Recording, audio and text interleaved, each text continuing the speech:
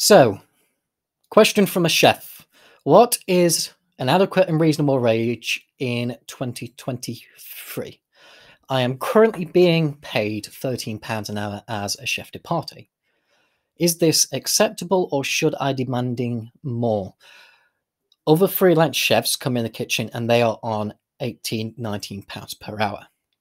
Okay, this is not a straightforward one.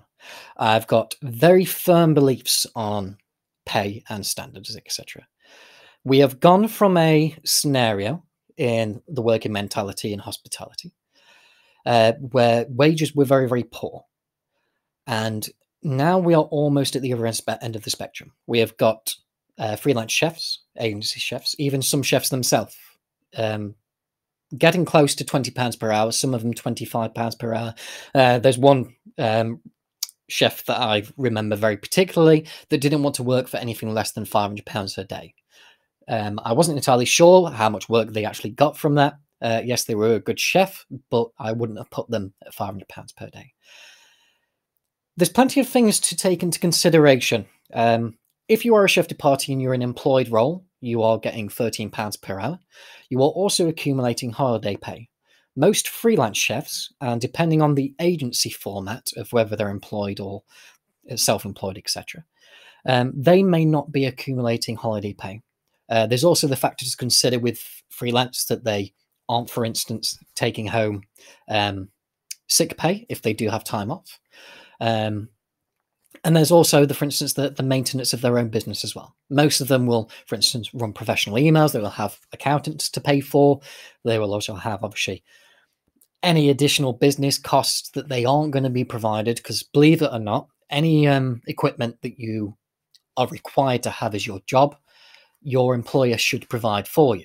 Even things like knives and uniforms, etc. If they don't provide it for you, then they should be able to subsidize it within your wages for you to be able to afford to go and buy your own knives, chef's uniform, etc. But that's down to you and the employer to come to an arrangement with that, and ideally have it in your contract.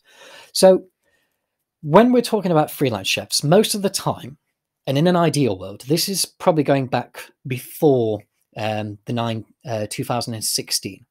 Freelance chefs tended to work very varied shifts at a number of places. Most of the time, they will go into a place without any knowledge of what it is they are walking into. They may be the only chef in the kitchen, where they have a responsibility, and these were always the most fun jobs that I had on the freelance market, where I'd walk into a kitchen and I'd just be told, this is the menu, they're your fridges, have a look and just let us know whether you're missing anything.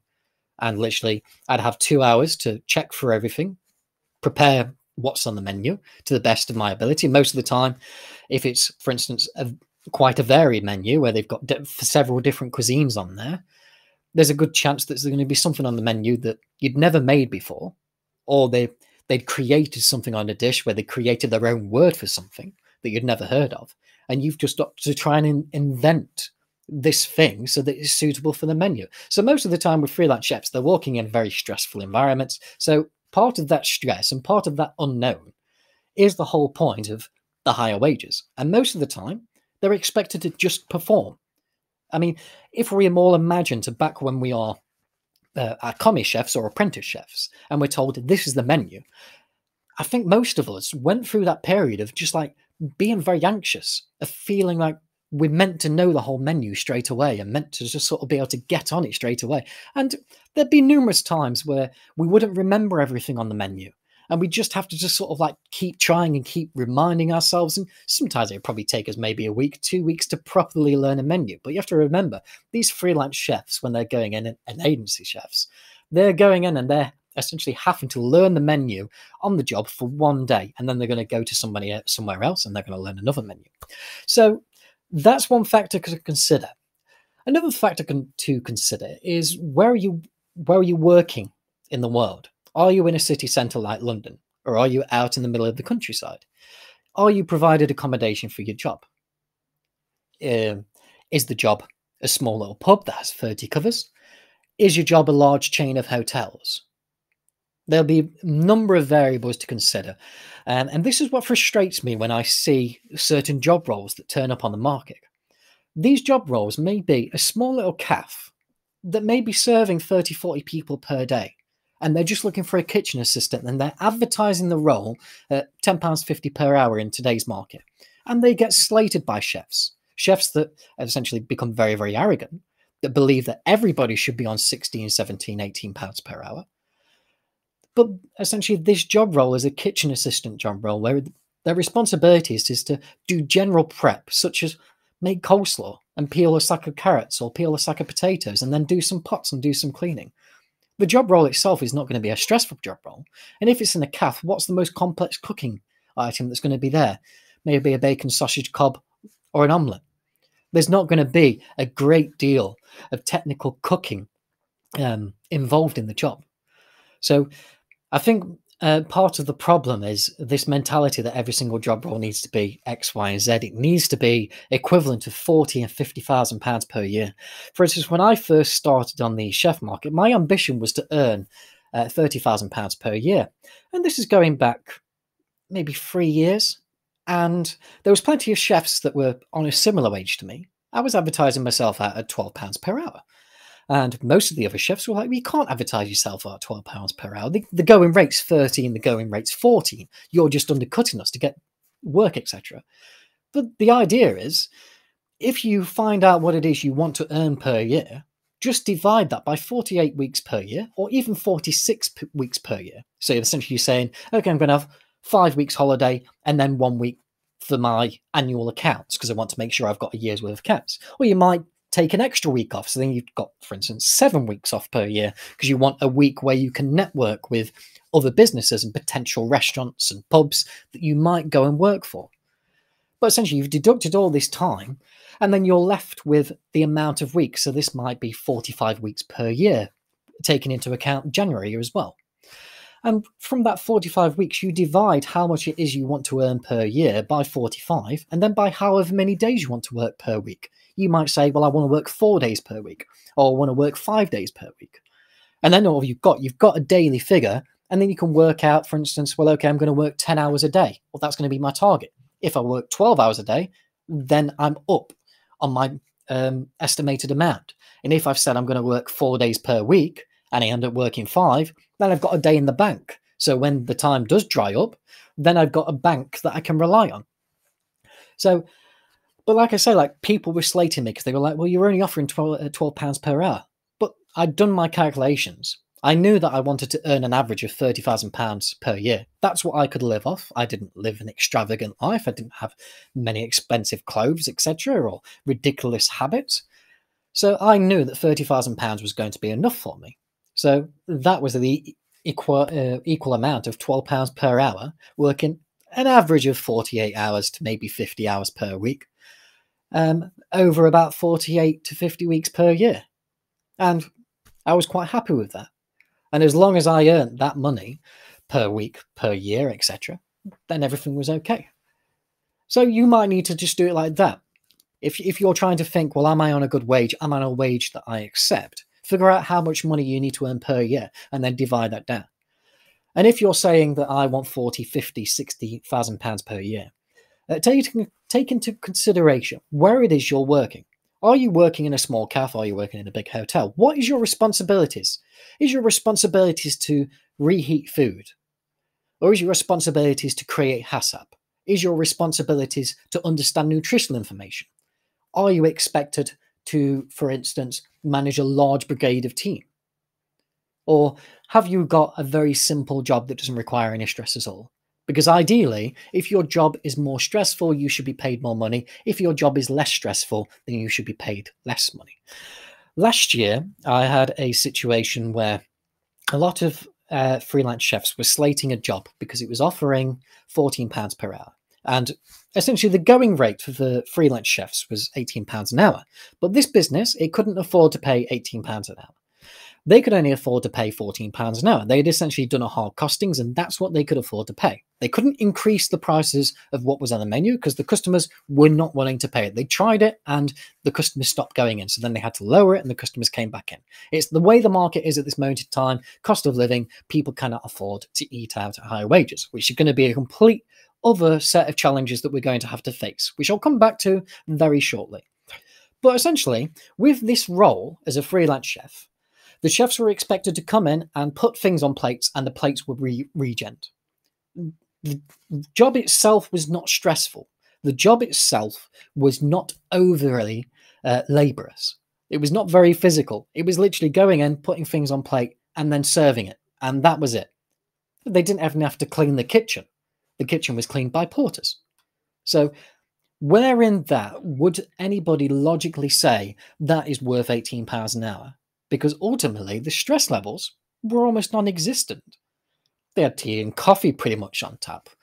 They went for about 10 cigarette breaks per day. It was a very luxurious environment, but these chefs were grumbling that they weren't being paid £18 an hour. And when I spoke to them, getting into some sort of more heavy debates, they were sort of saying, well, this is should be worth £18 an hour. And my argument was, well, you can go and work for £18 an hour, but there'll be more stress involved. You'll be working tickets in a restaurant. And the likely chances you'll be working in a restaurant that's already understaffed. So the likely chances your prep levels when you go in are going to be very minimal. So you're going to have to work your arse off to be able to prep up to an acceptable level. But sadly, most of them didn't see it like that. They just saw that that's how much they are worth. So therefore, that's how much they should get, which you could say is all very well and good. But it all depends on, again, where you're working. If you want to earn the 18, 19, 20 pounds per hour, then make sure that you get the jobs that pay that. But don't expect every single industry, every single sector to pay you that wage. That's not how the world's going to work. I can guarantee you now, you will very rarely get a position in a pub that's can only seat 30 covers that are going to pay you £18 an hour on a long-term basis. They cannot afford it. I can absolutely tell you categorically that they cannot afford it, which is where we are right now. We are in a cost of living crisis, which the general public is not footing the mass majority of the bill. It is the businesses that are footing the mass majority of the bill. And we are all in this mentality that we have to earn 18, 19, 20 pounds per hour as freelance staff.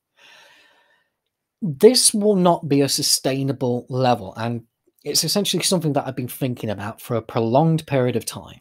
If you are a business and the only way you can get staff is by paying this amount of money, you are going to be left with a choice of, well, I can carry on paying this and not earn any money, or I can shut down and go and get a job stacking shelves myself for less money. There's going to be a lot of businesses that are going to take that route, and there are a lot of businesses that have already taken that route with the increase of prices of suppliers, costs, ingredients, and utilities, etc. I'm not thinking about business rates, for instance. A lot of businesses have already closing up because they see that it's not a viable business anymore. So chefs asking for an extortionate amount of wages is not going to help this situation. And a lot of businesses, they're going to find different ways around it. They're not going to look at employing chefs. So they're going to actually look at simplifying menus, shortening menus, making menus that are purely just ping and ding foods. So literally foods that are just reheated or foods that you just add water to. So therefore, you don't need a qualified chef. And the industry is going to get more and more like this, as whether you like it or not. Because essentially, if we continue to ask for these really high extortionate wages, businesses are going to take this route because it's going to be the more simple and the more cheap route out there. And with the bought-in foods and the bought-in produce, even the things like the patisseries and the breads, etc., a lot of them are getting very, very good in quality. A lot of them are becoming as good as some of the finer dining establishments. Some of these dishes and some of these sauces and meats, they are being prepared that well that it is becoming harder and harder to tell that they are frozen or they are bought in or pre-prepared in a large manufacturer. So therefore, businesses, it's an easy solution for them. They can have a chef come in, charging them let's say best case scenario, £14 an hour. And that chef will charge them £40 an hour, and it will take them 6 hours to make 100 portions of something from start to finish. That's the whole concept of the dish. So we're talking the potato or carbohydrates, the meat, the vegetables, the sauce, and so on. Or they can just order this dish, and it actually works out that they end up saving £1, £2, even as low as 50p per portion. For the business, that's a no-brainer. And then all they have to do is hire in somebody to reheat it. And the person reheating doesn't need a high level of skill. They just need to know how to follow the instruction on the back of the packet. So then all they're doing is just ping and dinging. The customer's happy. The business is making money. And the only people losing out are the chefs that have decided to essentially sell themselves at high extortionate wages. So in my personal opinion, what will happen with essentially the agency and the freelance market over the coming years is it will dwindle, and it won't be as prosperous as what it's been in 2019. 2020 was a blank year because of the pandemic. 21 bounced back, but then we had the potential of the lockdown at Christmas, which scared and upset a lot of businesses, and it ruined a lot of businesses. A lot of businesses thought, oh God, we've not got the Christmas trade. How are we going to sustain ourselves? Because so many businesses rely on that Christmas trade to sustain themselves for a quiet January and February period. So then what happened? January, February came round. We came to, what was it, January, February, when the Ukraine war started? I'm pretty sure it was January, maybe. I'm trying to remember now. But then that war started, and then we had high energy prices. And because we then come out of Brexit, then suddenly costs of numerous produce were skyrocketing. For all the clients that had me on email, I immediately said to them, think about what it is you're importing. Even simple things like oranges, lemons, and limes, we can't grow in this country. They're only grown in the Mediterranean countries. The hotter countries, etc. And the same for a lot of ingredients. A lot of ingredients we import because we're becoming a country where we just want everything on hand from all over the world, whether it be avocados, cost lettuce, or etc. So suddenly we had a very, very high inflated cost of living crisis, both for businesses and for homes. So suddenly businesses have had 3 consecutive years of essentially being completely abused from every single angle. And last year in 2022, when we're having these highly inflated cost of living, we're then also having chefs that are demanding extortionate wages. Yes, they are also going for their own cost of living, etc. And they're going for their own problems.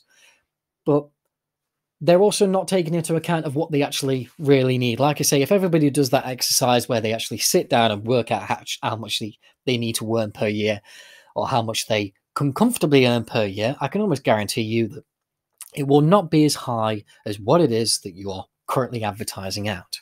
For instance, if I did my own calculation, £15 per hour is exactly what I need to earn to be comfortable if I work 48 hours a week. I can guarantee you, if you do your own calculation, it'll be a lot lower than what you actually need to live and sustain and enjoy life. Most of the time, people are just tend to be a bit more greedy. But anyway, going back to what's going to happen in the future, there's going to be a bit of a nasty surprise. Like I said, a lot of businesses, they're going to struggle this year. They're going to struggle immensely this year, especially because consumer confidence is so low. Consumer confidence is the vital pinnacle point of restaurants and hospitality. You need people willing to spend money. But if people are struggling with their bills at home, they are not going out to eat. So therefore, the business's ability to afford to have agency chefs, freelance chefs, or higher chef wages is only going to go down. So that's one major thing to really think about when you're advertising yourself out. Do you want to essentially compete yourself out the market so you're so extortionate and so high that the business cannot afford to have you in? Or do you go a little bit lower and keep the business interested? It might also be worth to offer some sort of discount, because I've heard so many chefs essentially get screwed over through their invoices of not being paid on time or just not being paid altogether. And then suddenly they're screaming onto the world of social media that this place hasn't paid or this place hasn't paid. One of the things that I've always done, which has worked about 90% of the time, is I've offered a 5 and 10% discount. If they pay the invoice within 24 hours, they get a 10% discount. If they pay within 7 days, they get a 5% discount. Some people have sort of argued with me and debated with me and said, well, if you just have an invoice policy where they have to pay you by 28 days, then they'll automatically have to pay you. Otherwise, you put a charge on top of it. And yeah, that's all well and good, but it doesn't guarantee you that you're going to have that money. If a business doesn't want to pay you, they won't pay you. And by the time you've gone through the collection agencies and figured out how to sort of like get insurance on it, etc., I can almost guarantee you that you'll be waiting potentially 6, 12, 18 months before you'll actually see that money, if you see that money. If that company suddenly liquidates and dissolves, then there's a good chance that you won't ever see that money. Whereas the 5%, 10%, I put that into my equation on the yearly calendar, and it works. Essentially, I know for how much money I need. So, for instance, how much money I need per year is a certain amount. So then I add 12% on top of it. So then if everybody pays 10% discount, well, everyone pays with the 10% discount, I still end up with the exact amount of money that I need to sustain myself on. And businesses think they're getting a good deal. And businesses have me back time and time again because of that. And obviously, they also have me back because I'm well informed in various different areas, whether it be food safety or costings or just general sort of understanding and respectability, which is my final area I want to go on to.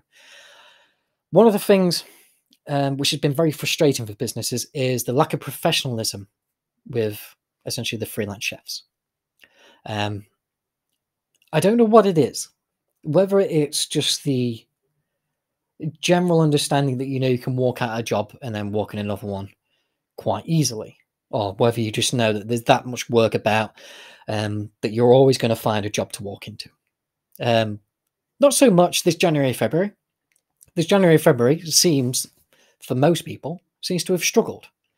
A lot of chefs seems to have not necessarily been able to find the work as quite comfortably as what they normally would. So I'd be very, very cautious for a lot of chefs. I'd remember that your professional image is as important as the wage that you advertise and the work that you can complete. You should remember that you yourself, you're a business, you're an image that people remember.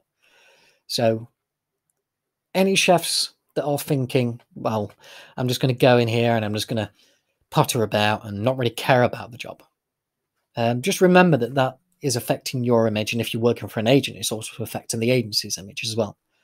So there's a lot to take in and a lot to consider. I think I've answered the original question. I hope I've answered the original question of what's the appropriate wage for a chef. Yeah, there's plenty of things to consider on that one. Where you're working, work involved, stresses, etc. I'm sure I've rattled a few feathers. I'm always rattling feathers. It doesn't really upset me that I rattle feathers or upset people. Sometimes people need a good talking to. People need a bit of perspective. But anyway, if you agree with me, please comment of why you agree with me. If you don't agree with me, also comment. Put your own perspective and put a reasonable perspective. I don't just want the comments of, oh, this person's an idiot, or this person doesn't understand what they're talking about. Tell me. For instance, if you want £40,000 per year, explain why you are worth £40,000 per year, or £50,000 per year, or explain why you're worth £18, £19, £20 per hour. There's got to be a fundamental reason why you are worth that. And as I've said plenty of times before, if you're walking in a business and you're saying, I'm worth £50,000 per year, you've got to prove to the business that they're going to earn that £50,000 plus extra to be able to pay you. If a business only turns over £100,000 per year or £200,000 per year, you cannot expect them to pay you £50,000 per year. It doesn't work like that. No sustainable business can afford to pay you £50,000 if they are only turning over £200,000. I mean, for a start, with VAT at 20%, if they are earning £200,000 per year, they've already got a VAT bill of £40,000. So that's one thing to also think about and consider. But I'm sure if you are a qualified chef and you want £50,000 per year, you'd already understand things like that. But again, prove to me. Tell me why you are worth that amount of money. But that's it from me. I look forward to everyone's comments. I look forward to everyone's feedback. But until next time, take care, keep working hard, and remember to look after each other.